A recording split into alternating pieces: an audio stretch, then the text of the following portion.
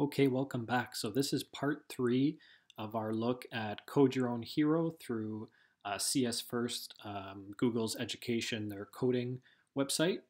We're going to take things a step further in this part 3 video, but first, before we do that, I'm going to show you how to save your animation. So if you made the animation from part 2, I realized at the end of it that I didn't show people how to save. I'm not signed in and I don't have a Scratch account, and I'm not necessarily recommending you to make one because it is going to ask for some information, but there should be a way for you to save the work that you do, and there is in fact. So up here at the top, I'm just going to play my animation once again, see how it looks, make sure it's what I want.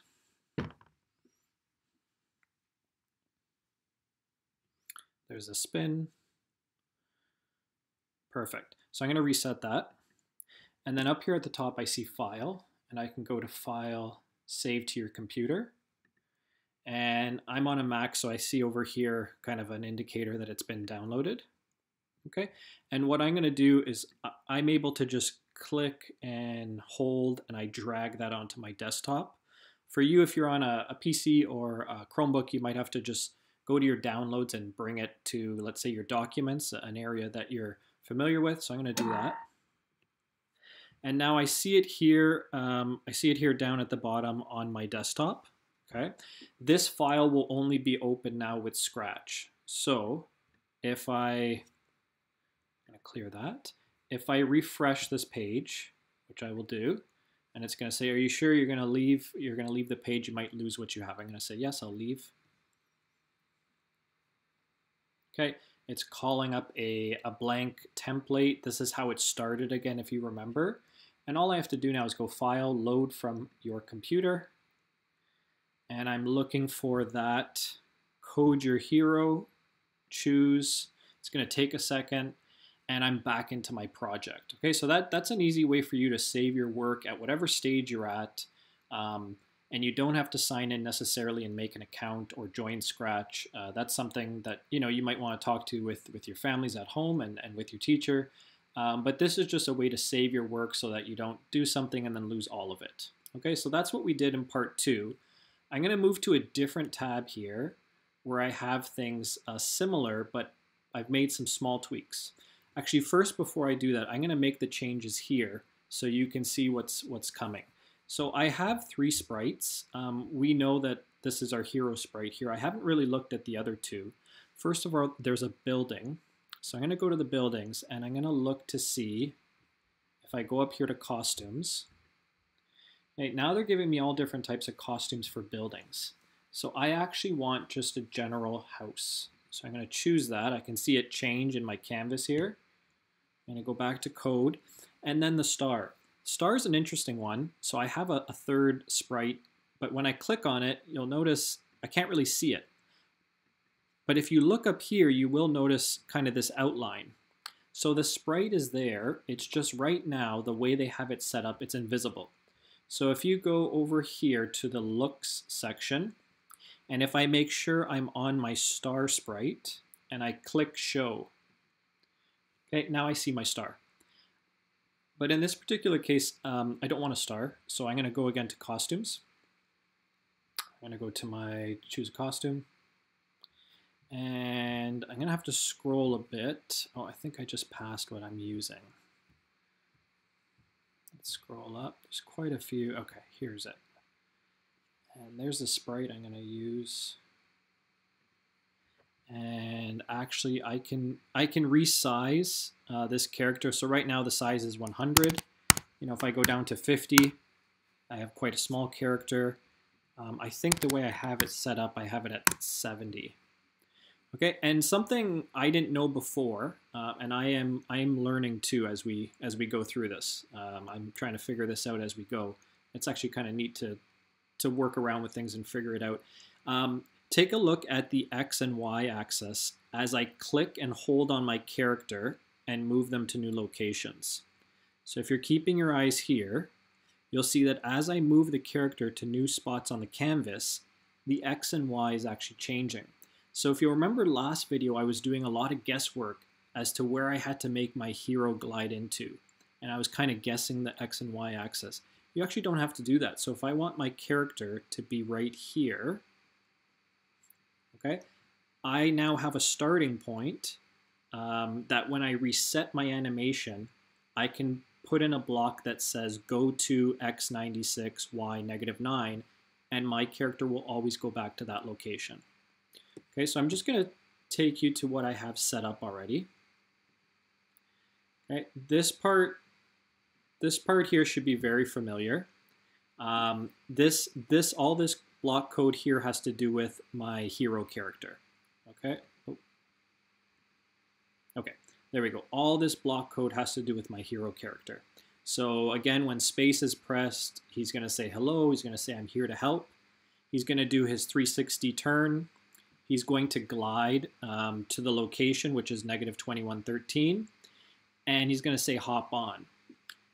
I also have my reset block here to put him back in this position. Right now he is at -150.89. The one new thing that I added on here, and I'm just going to separate it, is I added a new block that says glide for 3 seconds to 236 on the x-axis and 202 on the y-axis. Okay, so I wonder if I just click here. I'm going to run this. No, I'm not going to run the whole thing because the animation will go. But I'm just going to move my character here. I'm going to click and move him, and I grabbed him just by his foot here, and I started to move him off screen a little bit. But as long as I'm clicking on something still within the screen, I can still move him. Okay, and I just found a spot that I thought I wanted him to end off in. Okay, this right now says 256, 181. So I think it's supposed to be a little bit higher and a little bit over to the left. Okay, so somewhere around there is where I thought that's a good spot for him to end off. So I ended up putting in those coordinates, 236 and 202. I know it doesn't match exactly, but I'm just trying to give you an idea of what happened. And I put that on. And what you'll see is my character now, after coming in and saying hop on, will go off to the top right of the screen. So I'm going to go ahead and reset that character. Okay, there he is reset. The building level or layer, if you will, there's really nothing going on here. The building's not moving. I don't have any code for the building. It just has to be there. And then the last layer here is my character who's going to be saved. So I had to figure out a few things. Okay, the first thing I had to do was figure out where was I going to start this character. I didn't want the character to start out over here because, you know, they're not on the roof, and I didn't really like the look of that. I wanted my character to look as if they were kind of on the roof. So I found a spot, and the spot I found was on the x-axis 101 and on the y-axis -10. And if I reset, my character should go to that spot. And this is the spot I decided. Okay.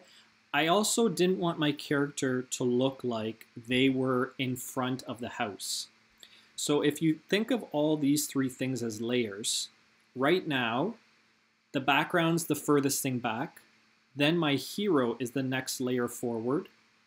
My building is the next one forward. And this object is on top of all the other layers. Well, I want to move my object back.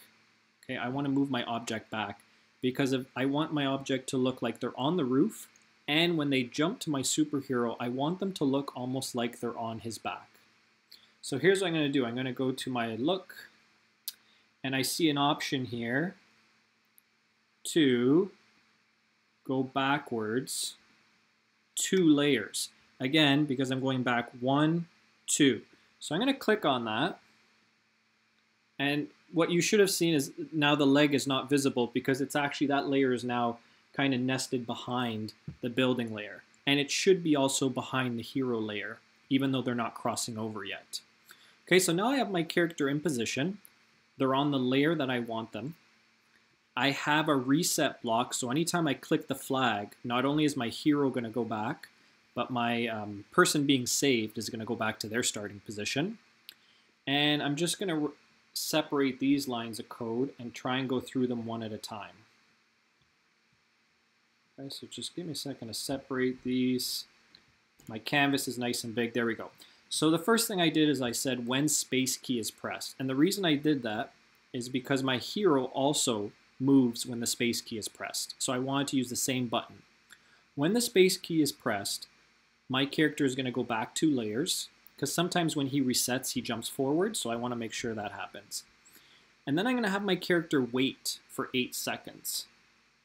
Why am I going to have them wait?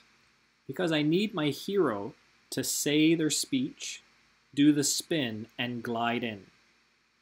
And if I go back, here's where a bit of the math comes in. I had to figure out how long I wanted. Sorry, I'm jumping here. I had to figure out how long I wanted this character to wait for. And I decided on 8 seconds. Here's how I came up with that number. If I look at the hero level layer, I see that there's 2 seconds to say hello, plus 2 seconds, that's 4 seconds.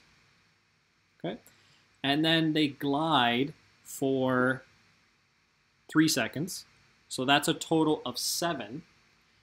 And then they start to say hop on, and they do that for 3 seconds.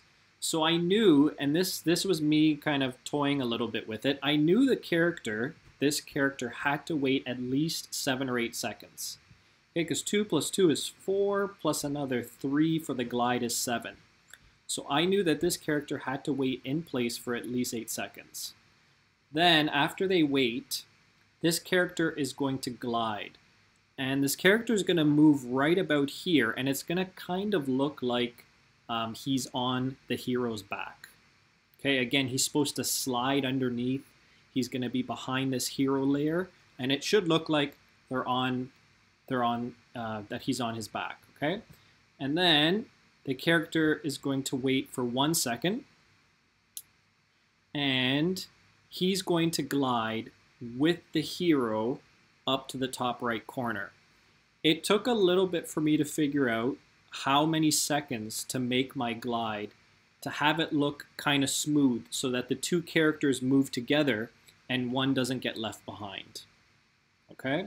And if I add up my second count here, so when space is pressed, 8 plus 2 plus 1, that's 11. Okay, so there's 11 seconds before the character is going to go up to the top right. I'm going to look at my first thing. That's 4 plus 3 plus another 3. So that's 10. Okay, there's 10 seconds before this character starts to move to the top right corner. But I've made up for that by making this character's glide a little bit quicker. Let's look how it actually appears, and that might help for us to see what's going on. So I'm going to click the space button. Right now, this character is just waiting for those 7 or 8 seconds. Now the character is going to appear to hop on. They're going to wait and fly off together. Okay, and I can reset. Both my characters will reset to their main position. I'm going to do that one more time. Again, the character is going to wait for those 8 seconds, and then they're going to glide, and then they're going to wait again and fly off with our hero. So both of these sections of block code are now happening at the same time. Okay, when I hit the space bar. So here we go one more time.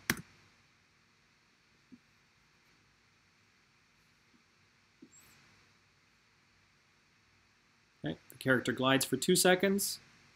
They wait, and they fly off.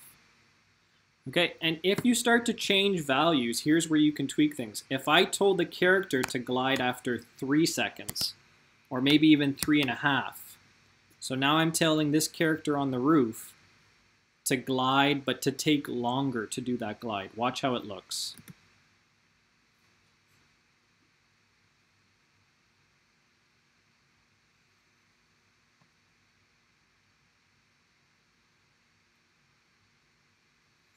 Okay, so you start to see the characters getting left behind. If I do it even longer, right, and I'm going to reset this, I'm going to run it one more time.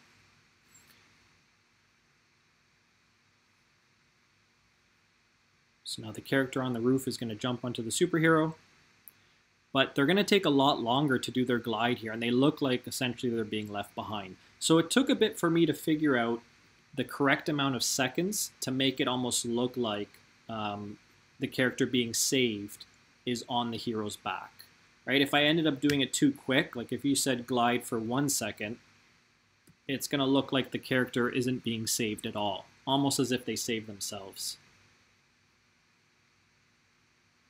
So they should move quicker now, right? That doesn't really look right. That's not what we're going for. So I think I had it at 2.7 seconds, and that worked for me. That seemed to be a really good fit, where it kind of had the look that I was going for. You could always add something in. You could add a speech bubble at a certain point where the character says thank you. This was just to show that last part I talked about in video 2 of the character actually being saved by the hero and flying off screen.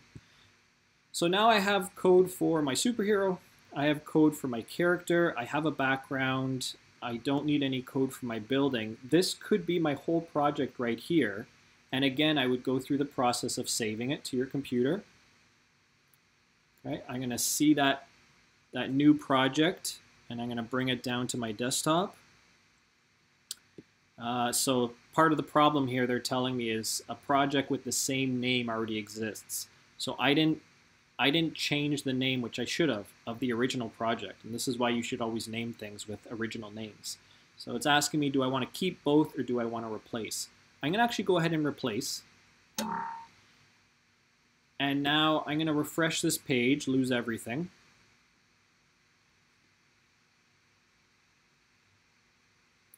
Okay, and I should be able to load from my computer